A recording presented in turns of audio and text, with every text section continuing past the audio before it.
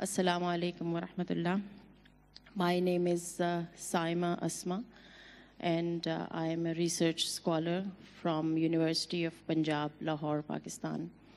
I am a member of International Muslim Women's Union, and I work for the women's rights associations and organizations in Pakistan which are working in the framework of Islamic thought.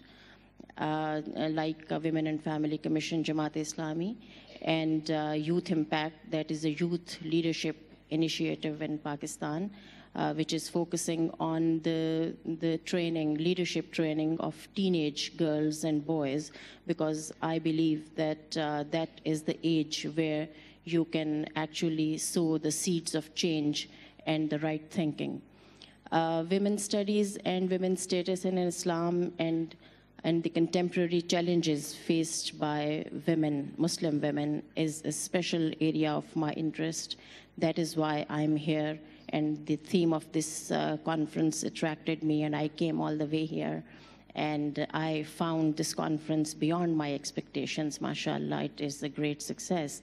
And I'm very happy to see the environment here, the work here, and especially the ideological grounds on which this whole work is being done in this state of Kelantan, and the policy of the state especially that grow with Islam.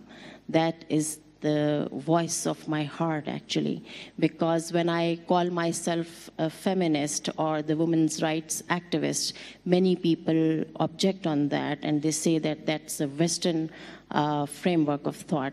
But I believe, and I often say, that if one wants to be a feminist, you know, there is no bigger feminist ideology than Islam in this world. Because the way Islam gives women and satisfies women from every aspect, no other ideology can. And this is what you know, we should all work for, showing a role model of this success and this the empowerment of women that Islam bestows upon her in the Muslim countries and in Muslim societies, and this is what we are working for in our country. And you know, first I will tell you that when I got married, after that I focused on making a family, making a home, and now when my children are grown up, I have resumed my studies, and I did my master's and MPhil, and now PhD is ongoing after that.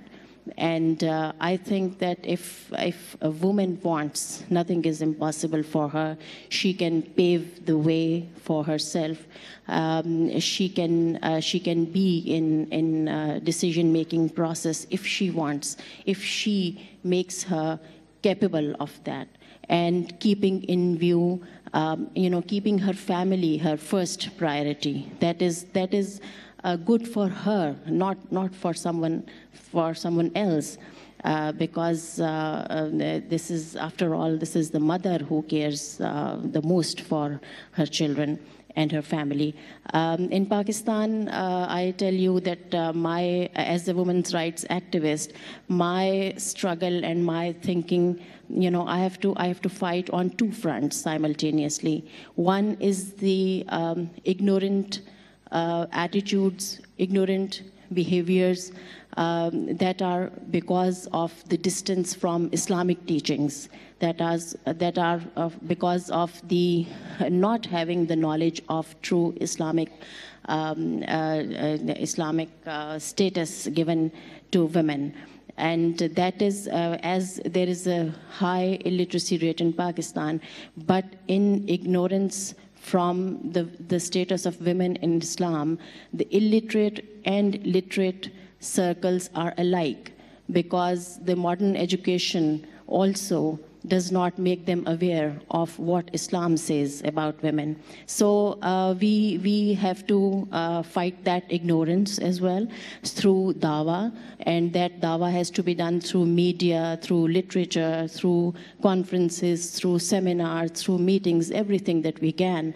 And the second front, I believe, that is even more important is that the wrong practices, culturally rooted wrong practices that are prevalent in the religious circles in the name of Islam. So there is a lot to be done on this front in Pakistan, because Pakistan is a highly, it has many cultural impacts from many areas, from many races. So these two fronts are very important to be worked upon, and we wish to fight on both the fronts in Pakistan.